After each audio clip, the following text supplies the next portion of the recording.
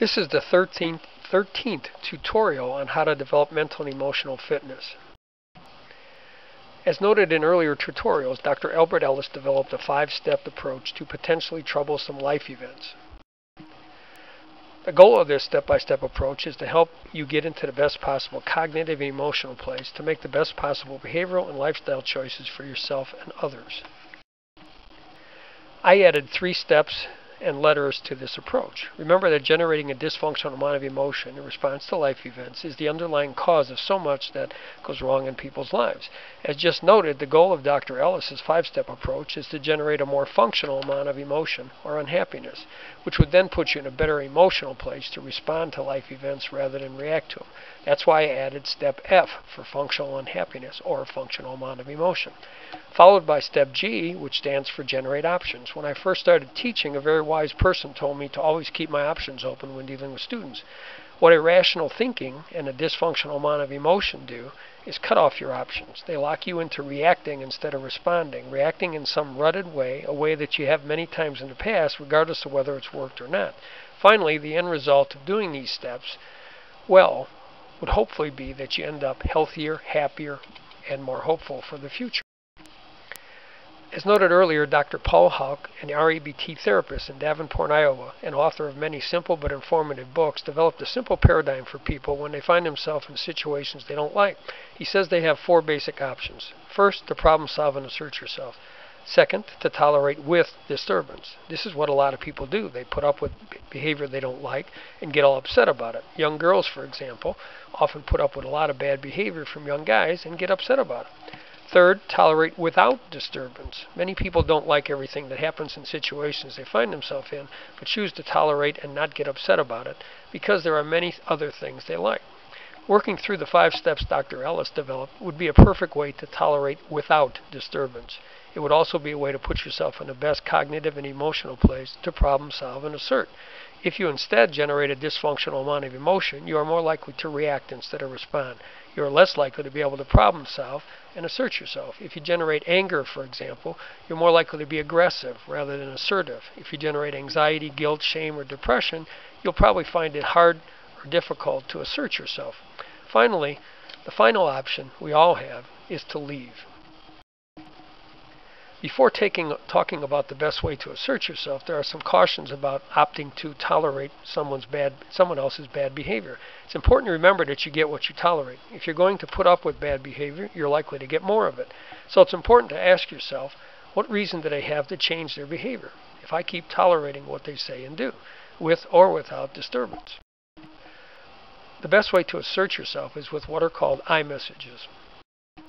When people generate anger, they typically resort to what are called you messages. You messages include, but are not limited to, orders, threats, commands, and demands, name-calling, ridicule, criticism, and sarcasm.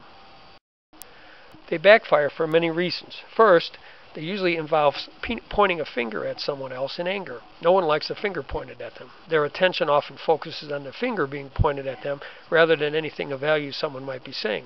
Second, they are also sometimes called solution messages because they tell someone else what to do. They attempt to take away from someone their right to choose what they want to do.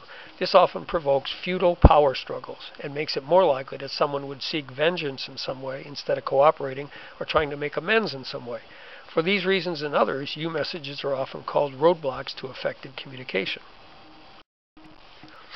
On the other hand, with I messages, if there's any finger pointing, it's likely to be at yourself instead of someone else. The reason is that you're talking about yourself instead of them and simply giving them information. And you leave what they want to do about that information totally up to them. That is, unless you suddenly start to disturb yourself and slip into your old ruts for using you messages. The information you give them simply involves what you dislike, how you feel, and what you want. At the same time you tell someone else what you dislike, it helps to also tell them what you like. And when you tell them how you feel, you do that without making them responsible for how you do. iMessages can also be used to let the other person know that you know how they feel and what they like or dislike and what they want. iMessages can also be used to apologize. There are many things you can apologize for without apologizing for what you specifically said or did. Apologizing goes a long way toward disarming someone else and making it more likely they'll want to resolve any differences you have with them. At the same time, iMessages are the best way to assert yourself. They are also a great way to do what REBT therapists call putting your behavior where you want your attitude to be. Carefully chosen words, repeated in conversations with someone else, can put you in a much better cognitive and emotional place to make the best of a bad situation. Here are some examples of iMessages you could use, for example, to try to get a relationship that has gotten off course back on track. For example, starting with the simple phrase, "I don't like," here are some ways we could complete it. I don't like when we argue and fight. I don't like when we yell at each other. I don't like when we can't seem to get along. I don't like that we're not as close as before. I don't like that we can't talk without arguing. I don't like that we don't spend as much time together as before. Please note that the pronoun we is used instead of you. It's a way to acknowledge that it takes two to tango and that you share responsibility for what has transpired. And chances are all these things are something the other person can agree with. They are most likely things they don't like either about the relationship between the two of you. Finding common ground or things you can agree on instead of disagree on can go a long way toward resolving any ongoing conflicts and getting a relationship you still care about back on track. As noted earlier, when you tell someone what you don't like, it helps to also tell them what you like as well. For example, I liked it better, or I like it better when we get along, or got along. I liked it better when we talked instead of yelling at each other. I liked it better when we spent more time together. I liked it better when we were closer. Once again, these are probably things they like as well. And so far, you've only talked about things you probably both agree on. Frustration is a feeling other people can identify with and understand and relate to. It happens when people try to do things and things don't turn out as they'd like or hoped they would. Talking about your frustration works much better than talking about your anger. For example, I get frustrated when I try to please you and can't seem to. I get frustrated when I try to make you happy and can't. I get frustrated when I try to get along with you and can't seem to. I get frustrated when I try to talk to you and you won't listen. I get frustrated when I try to explain things and you won't let me. Finally, I get frustrated when I tell you the truth and you won't believe me. Note that at the same time you talk about your frustration, something they can relate to, you also let them know that you want to please them and make them happy, even though technically you can't really do that, and that you do want to get along with them and talk to them, and that there are many times when you tried to explain something and did tell the truth when perhaps they thought you didn't care and weren't. It's human nature to react to anger with anger. On the other hand, it's human nature to react to another's sadness with compassion. And it is sad when two people who started out with perfectly good intentions somehow lose their way and end up in a much different place with each other than either of them wanted to or hoped to at the start of their relationship. Nowhere is that more true than when parents and teens end up at each other's throats instead of having the kind of relationship they would both rather have. These are some things you could tell someone else you're sad about. I get sad because we argue and fight so much. I get sad because we can't seem to get along anymore. I get sad because we don't talk like we used to. I get sad because we don't spend as much time together as before.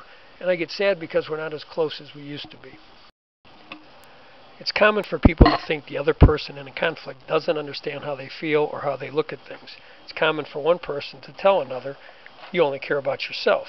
These are some ways you could let someone know that that's not true, that you do in fact fully appreciate and understand how they look at things and how they feel. For example, I know I do things you don't like. I know I do things you get upset about. I know I've said things I probably shouldn't have. I know I've done some things I probably shouldn't have. I know we don't always agree on everything. I know it's not always easy being my parent, my mother, father, brother, sister, or friend. I know you often mean well, and I know you just want what's best for me.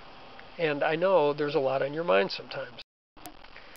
As noted above, there are a lot of things you can apologize for without apologizing for a specific thing you said or did. And the more you apologize, the more you do apologize, the more likely someone is to be receptive to patching things up.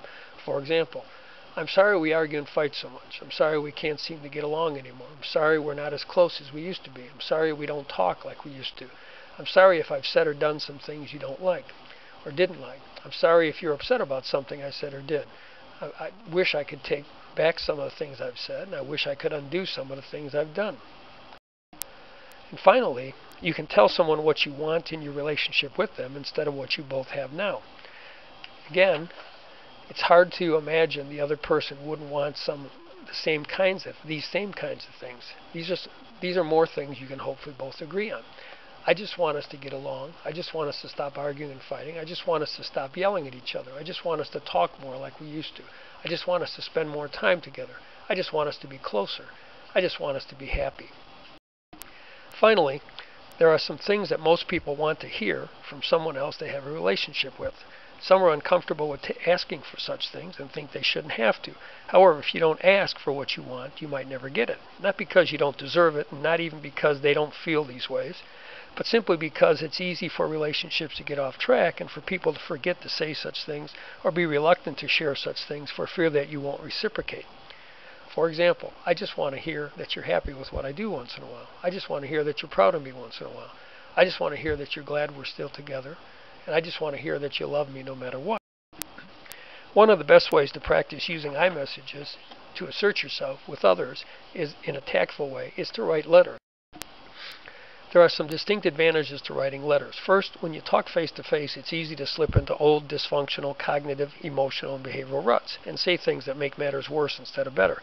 With letters, you get a chance to evaluate something after you say it and take it back if you realize it won't help. That's especially true if you're typing one on a computer. When you're talking face-to-face, once it's out there, you can't take it back. Another plus is that, except for rare occasions, people do read letters, and often more than once. And if you write it in a tactful, conciliatory way, it might even end up being a valuable keepsake for the other person. The point is that you get to make your points without interruptions, and the more times they read what you wrote, the more likely your constructive comments are to have the desired effect. And if they do have the desired effect, it would make any future face-to-face meeting easier and more likely to end in a positive way. Finally, the more you practice and rehearse using iMessages, the easier it becomes for you to do so face-to-face, and the more likely you are to use them in the future instead of slipping into your old verbal ruts.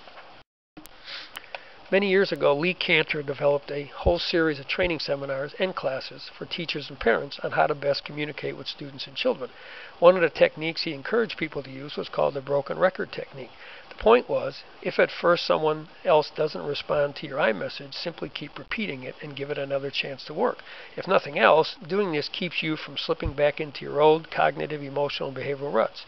And if you can't make something better, at least don't make it worse. As always, you can read more about this at itsjustanevent.com. And you can read more about it in the book, It's Just an Event, It's Your Choice How You Want to Feel by Ray Matthews. That book is available at amazon.com, at www.itsjustanevent.com, and from the publishamerica.com online bookstore.